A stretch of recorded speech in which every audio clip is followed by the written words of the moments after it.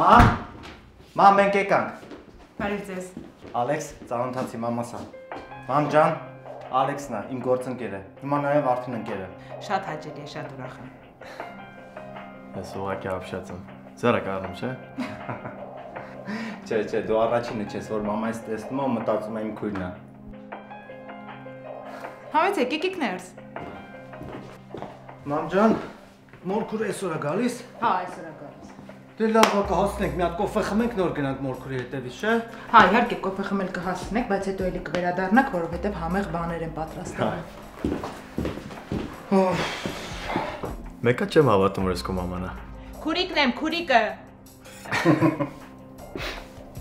Դու էլ ես ուզում հասկանաս, չէ, թե ոնց ով տեսնում է մամայից, մտածում է, թե այդ ոնց եղավ։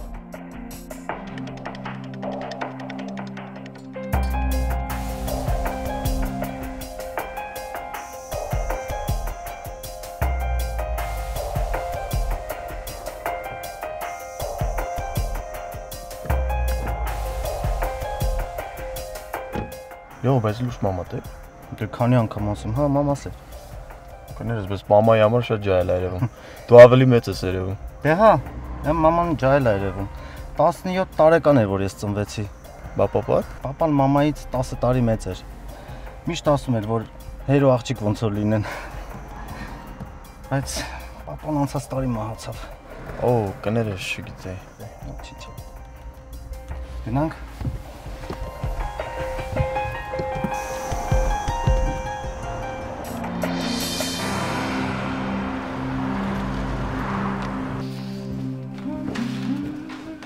Տեսում եկել Վեգաս։ Իրին։ Կարոտել եմ։ Ուի։ Ով կարա Վեգասից կրած գա մենակ ես։ Ռիմոլիկ ես ասում։ Կրել ես։ Կրել եմ։ Իրեն ստի։ $1000։ Էս երբեսի չէ բայց։ Հիմա ինչ կարևոր է, եկել եմ, տունն եմ, կրած։ Ինչ ես ուզում։ Լավ, դե որ կրել ես, հլասը տեսնեմ չկար սպարտվել։ Անհամ հարցեր, որ չտաս կնի, չէ։ Մի անգամ ես կրած եկել եմ Վեգասից։ Հասկանում ես։ Շատ կարևոր է։ Շատ։ Լսի Լևոնն էլ եկավ քո հետևից։ Բայց ով էր Լևոնին խնդրել, որ գա իմ հետևից։ Զանգի ասա թող հետ գա իմ։ Ինչ կա, չկա, ունեն սոված եմ։ Ինչ լավ հոտեր են գալիս։ Հետո բա։ Հեչ, Լևոնի ընկերը։ Լևոնի ընկերը քեզ տեքստ է անում։ Լավ, դե Facebook-ով ընկերության առաջարկ էր արել, դա սինուսինու բաներ է գրում։ Խելքդ երեխեքի հետ ես դրել։ Վայ, լավ էլ իրին վերջացրու։ Ոնց էի կարոտել դու։ Ես էլ այն գիր։ Ինչ համով հոտեր է գալիս։ Բա։ Մի քանի օր էր, ինչ Անին ու Ալեքսը շփվում էին համացանցով։ Անին հումորով էր վերաբերվում Ալեքսին։ Կատակով պատասխանում էր նրա գրած տեքստերին։ Մամ։ Ես ուր ես մտքերով ասել։ Հեչ, սուրճ եմ պատրաստում։ Լավ ես անում, դե մի հատ էլ ավելացրու, հեսա Ալեքսը հասնում է։ Ալեքսը։ Հա, ինչի զարմացար։ Չէ, ուղղակի։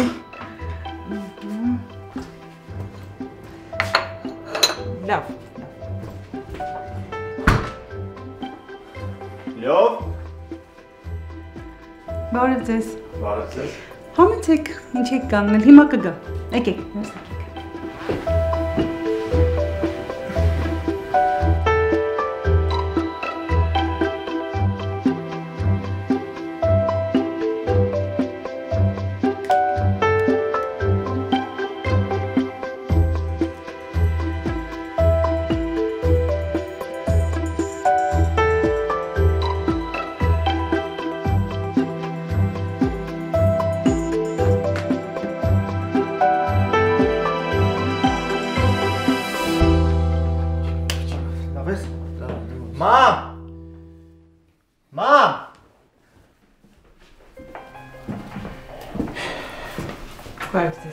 Մամ ջան, մեր կոֆեն ինչ եղավ։ Հա, հիմա կվերեմ։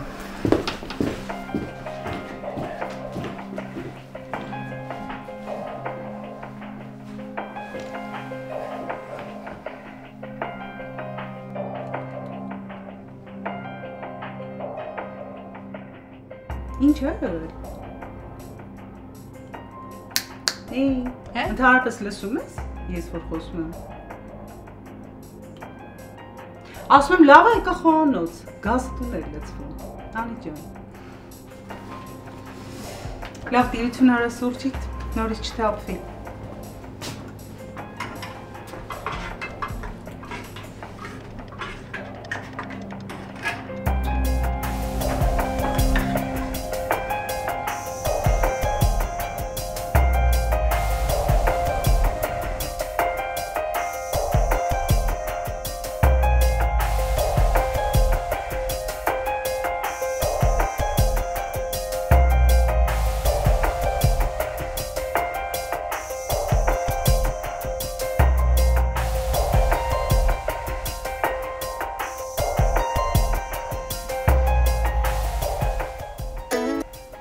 Գժվել ես։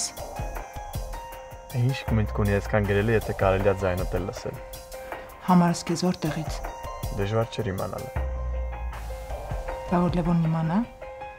Ես կբացատրեմ, որ սիրահարվել եմ։ Չէ, դու լրիվ գժվել ես։ Անի սերը գժվելուց է ծնվում։ Դու այնքան սիրուն ես ու հետաքրքիր կին ես, որ ես իրոք իմ կյանքը առանց քեզ չեմ պատկերացնում։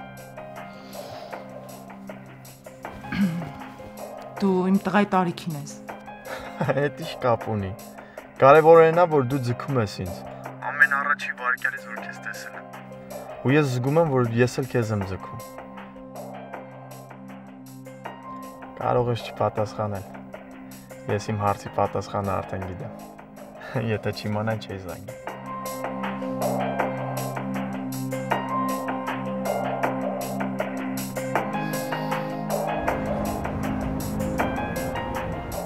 Մի քանի շաբաթ էր ինչ Ալեքսն ու Անին խոսում էին հեռախոսով։ Անին ասես ծաղկում էր օր-օրի, բայց դրա հետ մեկտեղ դարձել էր ցրված ու անտարբեր։ Նա ամբողջ օրը սենյակից դուրս չէր գալիս։ Անգամ լոգարան գնալիս բջջայինը ձեռքից բաց չէր թողնում։ Անի։ Ան։ Ինչ է կատարվում հետը տան։ Եթե այս տարիքում չլներ, կիմանայի սիրահարվել ես։ Ինչ։ Հեչ։ Ամբողջ օրը սենյակումդ փակված ես, դուրս չես գալիս։ Իդեպ Լևոնն էլ անհանգստանում շատ։ Ռիմ ոչ մի բան էլ չի կատարվում։ Անի։ Նայ աչքերիս։ Ամբողջ օրը փակվում ես սենյակումդ, դու քեզ տարօրինակ ես պահում։ Ինչ ա եղել։ Բայց ոչ մի բան էլ չկա, ինչ պիտի լինի։ Անջան, քաղցրս կարող է ինչ-որ առողջական խնդիրներ ունես, բան, ասա էլի կիսվի հետս։ Հիմա ոչ մի բան չկա, ինչ եք ուզում, վայ, ամեն ինչ իմ մոտ շատ լավ է։ Լավ, հասկացանք, մի գոռա։ Okay։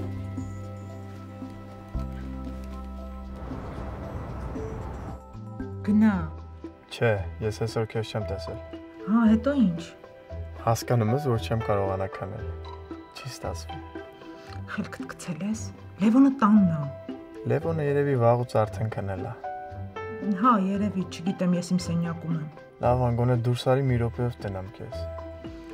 Ալեքս, վերջը բռնվելու ենք։ Հերիքա դու ամեն գիշեր գաս ու ինձ տանից դուրս հանես։ Վտանգավոր է։ Էլ մի սկսի։ Բա որ Լևոնն իմանա։ Լավ, գոնե մի վայրկյանով։ Ես այսօր քեզ չեմ տեսել։ Համ էլ մեր համարը մեզ է սպասում։ Չէ, Ալեքս, այսօր գնա տուն։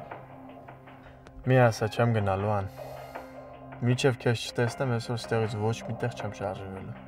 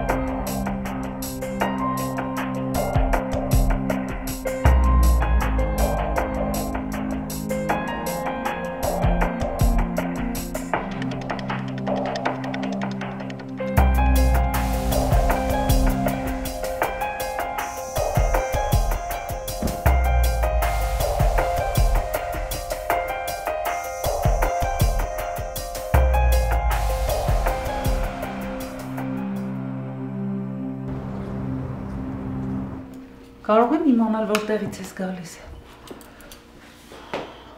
Ուղղակի դուրս է եկել։ Տեսնում եմ, որ դուրս է եկել։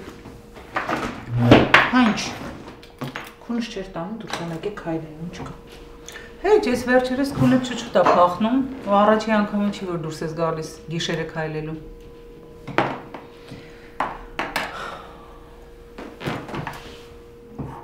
Ինչ։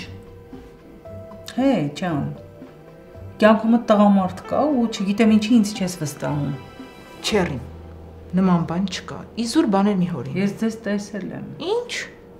Կամաց։ Լևոնը կլսի։ Հետո ինչ։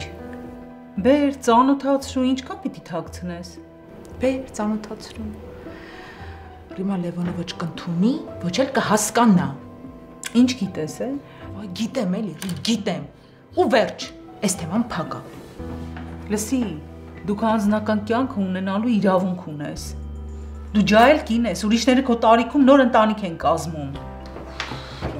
Լևոնը պարտավոր է լսի ու պարտավոր է հասկանա։ Նա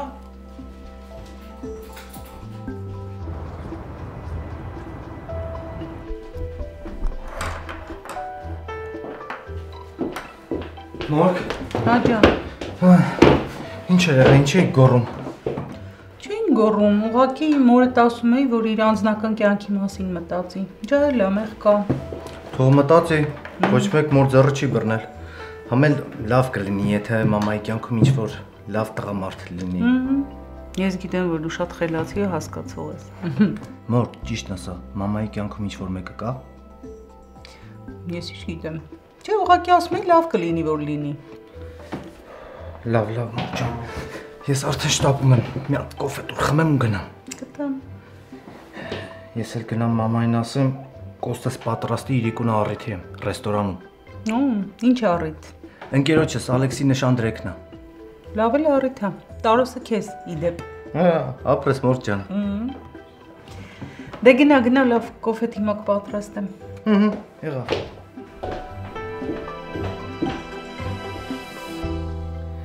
Ես դարձել եմ 17 տարեկան աղջնակ։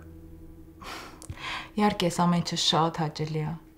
Կյանքս իմաստավորվել է, գունավորվել է։ Բայց որ հետոյի մասին մտածում եմ, մի տեսակ շատ եմ վախենում։ Պետք չի հետոյի մասին մտածել։ Պետք է ներկայով ապրել։ Իսկ ներկան մենք ենք։ Ես ու դու։ Դե սպասում եմ։ Մի բան արա երկորով քաղաքից գնանք։ Թե չէ սենց քեզից բան չեմ հասկանում։ Մինչև քշերով հասնում ենք տեղ արդեն հետ գալու ժամանակն է։ Իսկ ես ուզում եմ քնեմ ու արթնանամ քո կողքին։ Ուզում եմ առավոտյան միասին լինենք։ Երեկոյան միասին լինենք։ Իսկ գիշերը իմ գրկում քնես։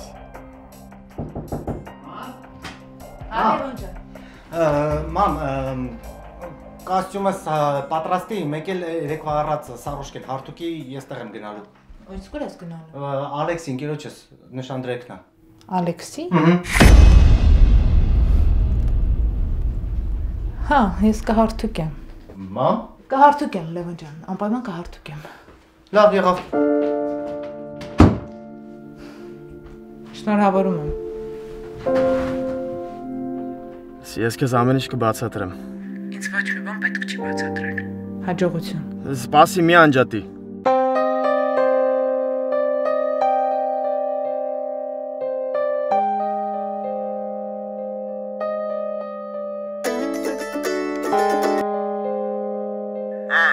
Մի րոպե մի անջատի։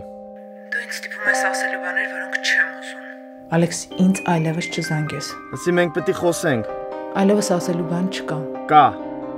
Ու ես պետք է ասեմ ու դու պետք է լսես ինձ, խնդրում եմ։ Չէ, Ալեքս։ Դե որոշու, ես եմ գալիս, թե դու։ Հաջողություն։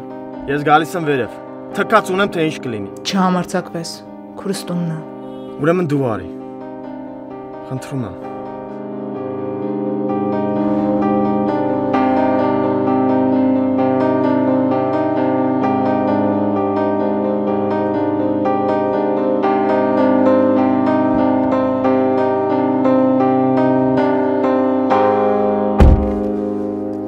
Ինչ ես բացատրելու։ Ինչ։ Ինչ սեր ես խոստովանում, գիշեր ցերեկ կողքիս ես։ Ու երբ ես հասցնում ուրիշի հետ հանդիպել։ Երբ էիր ասելու, որ նշանվում ես, երբեք։ Լսի, ես նշանվում եմ, բայց այդ ոչ մի բան չի նշանակում։ Մեր հարաբերությունները չեն փոխվելու։ Ոնց եղել են, այտենց էլ մնալու են։ Չէ։ Ինչի։ Քեզ ինչ ա թվում, ես նման բանի ընդունակ եմ։ Բայց ոչ մի բան չի փոխվելու։ Լսի, ես քեզ եմ սիրում։ Ալեքս, հասկացիր, ինձ համար է փոխվում։ Դու արդեն քո ընտրությունը կատարել ես, գնա ու երջանիկ եղիր։ Ես նշանվում եմ իմ ծնողներիս համար։ Լսի, իմ սրտում մենակ մի հատ տեղ կանի, ու այդ տեղը քո համար է։ Հասկանում ես։ Սիրուհու տեղը։ Չէ։ Չէ, Ալեքս, այդ տեղը իմը չի։ Հա, ես քեզ սիրել եմ։ Ես քո հետ կապվել եմ, ամեն ինչ շատ արագ է ստացվել։ Ես հասկանում եմ, ես այդ իրավունքը չունեի։ Գուցե այդ մենակությունից էր, սիրված ու գնահատված լինելուց, բայց ես այսպես չեմ կարող։ Խնդրում եմ քեզ, հեռացիր իմ կյանքից։ Հիմա մենակ մի բան եմ խնդրում։ Հեռու մնա ինձնից։ Ու թող այս ամեն ինչի մասին Լևոնը չիմանա։ Թող գոնե տղաս կողքիս մնա։ Եթե այդ աղջկան չես սիրում, մի դժբախտացրու իրան, դու այդ իրավունքը չունես։ Սպասի։